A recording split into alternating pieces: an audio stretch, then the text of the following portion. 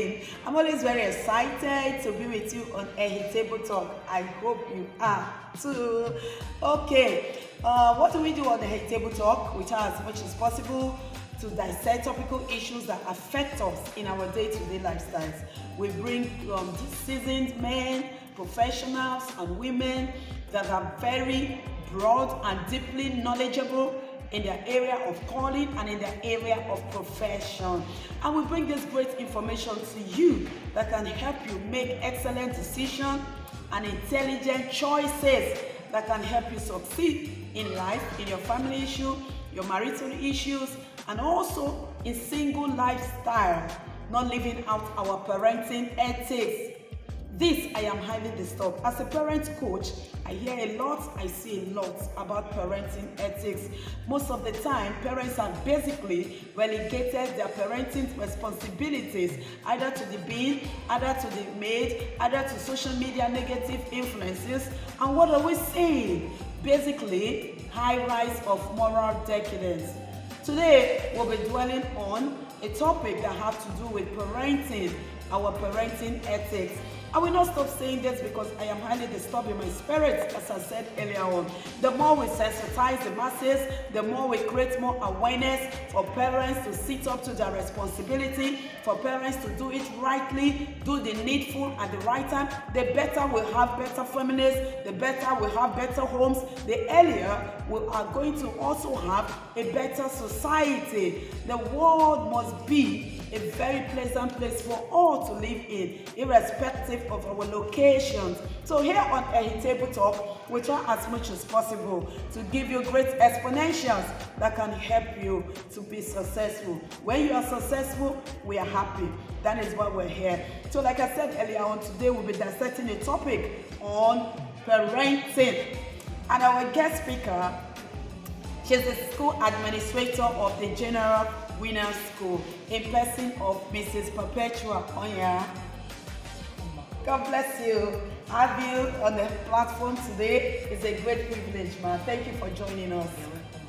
So, ma, just as you have heard, as a school administrator, you are into the business of school, and you know, school business is also a calling, it's a passion thing because you are affecting lives. These parents bring the children to you and try to mold them up. But what I so see in this dispensation is that there is like a friction with responsibilities of the school vis-a-vis responsibilities of parents. You know, we live in a world now where parents are basically relegating their basic responsibility, their morals, responsibility, teaching their children good morals. They are basically maybe relegating it to the background and also pushing it to the school. So our topic for today is, what is your take on this lack of hygiene, morals in the lifestyle or in the habits of parents? That most times they send their children to school, their hair is looking so upkept, maybe for weeks they have not done their hair, their uniform is tattered, they don't dress well. Some you will see their tie, their collar. You know, most times I go to schools, I see a lot of all this, and I'm kind of thinking about what is going on here. What are we teaching these young ones? Not only their morals, but their looks, their hygiene. Are you as disturbed as I am? I am. Yes, we see this every day. So, what is your take on this? What do you think are the causes of this lack of proper training of our children in this dispensation, lack of this hygiene? Is it the responsibility of the school to instill these morals of hygiene, or parents? Okay, ma'am. Thank you for having me once again. Thank you. All right. It is the responsibility of the parents to take care of their children while coming to school. Okay. Because we say that charity begins at home. And home is the first school of every child. Yes, on so, point. The child, it is the responsibility of the parents to take care of their children before coming to school. Take care of them, watch their uniforms, watch their hair, watch their outlook before bringing them to school. Watch the things they use, watch their school bag, everything that belongs to them, all their their belongings. basic hygiene. It is the responsibility of the parents, not the school. No, parents should not have any erroneous mindset about this. This can never be relegated to the school. It is for the parents, the basic hygiene of these children. You know what I also mentor parents is, as parents, the basic thing you have to do, you are the first teacher, you are the first pastor, you are the first counselor, you are the first mentor, you are the first advisor, and you must be the first best friend of your child.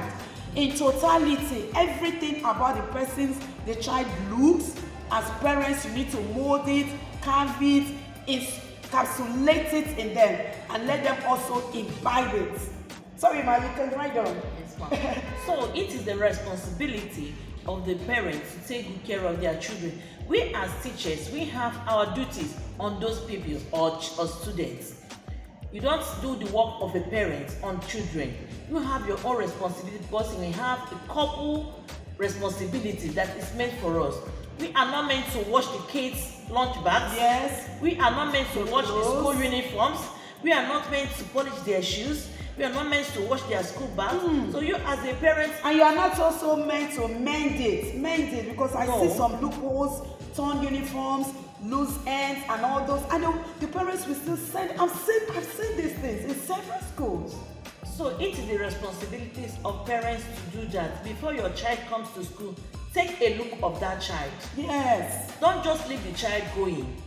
Take a look of the child. Even the dressing, her looks, her basic habits of good hygiene. We have some, they don't even instill how they should even brush their teeth, their looks. You know, all these things count. The Bible has said, train a child in the way of the Lord, he will not grow up, he will not depart from it. Proverbs 22:6. And it also said, charity begins at home. So schools are meant to collaborate your efforts as parents. Schools are meant to partner with you in terms of, you know, teaching these children. But if you are not doing that from home and only the school is doing that, there is no basic interface and collaboration. So it is a joint effort. When you do yours at home, then the school do theirs. These children will learn fast and they will sit up. But when it's only one-sided, the school is always telling them, maybe at the assembly ground, we need to do this and all that. And you as parents, you are not doing yours. There's no correlative factor. Exactly. There's a missing link. And you know, what you are teaching these children in school will be counterproductive if you're not teaching them from home. So parents, please, your duties, your responsibilities, your primary responsibilities can never be relegated to the background, can never be relegated to school. It is delegatory. Sorry, thank you, ma'am. So, ma'am, we have said enough about that. What's your advice to schools and to parents on this? Should schools always send these children back home? What do you take? Or disciplinary action? What's your advice to the school? What's your advice to the parents? Our advice to parents, or the advice we always give parents, we call their attention to it. Always, you can't send a child home. You call the attention of the parent, because it is the parent's fault. You always call the attention. This child is in school with a dirty uniform. What is the cause? This child is in school with a dirty shoes. What is the cause? You can't send a child home. So it is the right of the parent.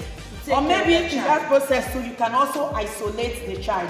When you isolate the child from other children in the school, it can also work. Because when you isolate the child will be so pissed off, and he will go home and tell the mommy or the daddy. Then the child too will also take it upon himself or upon herself to be neat next time. You know, training is an holistic manner. Education is not only on the academics. Everything about their habits, their character, their mannerism, their voice need to be taught in school, alongside vis-a-vis collaboration with the parents. You know, there's facilitating parents and non-facilitating parents.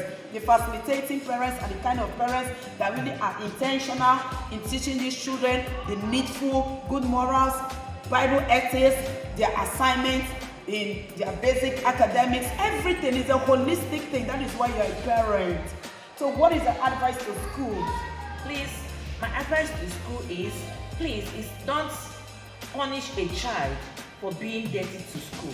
You can isolate the child. Okay, just as I've said. Yes, okay. You can give a child a verbal training on it. You tell the child, look at the needs for what they need to do, needs. the negative aspect and the negative aspect and the consequences if they carry on with that habit, because it's a habit, and habit when formed, it is very difficult to do away with. So from that onset, for that early stage, we need to integrate cleanliness. Cleanliness is next to godliness. Let them, some children, you see them, their body odor, at that tender age, it baffles me. So a lot needs to be done. Parents, pay attention. There's what I call the IDP principles. You have to be intentional, you have to be deliberate, and you have to be purposeful. Purpose-driven parenting are the facilitating parents.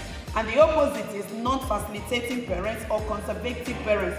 Those that are just there, they think the school will do everything for them.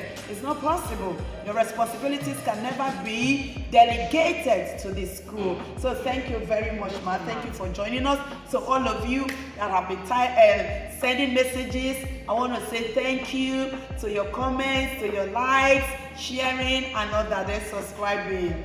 I want to say here, let every moment be a teachable moment to our children. What do we say? God bless you. Bye.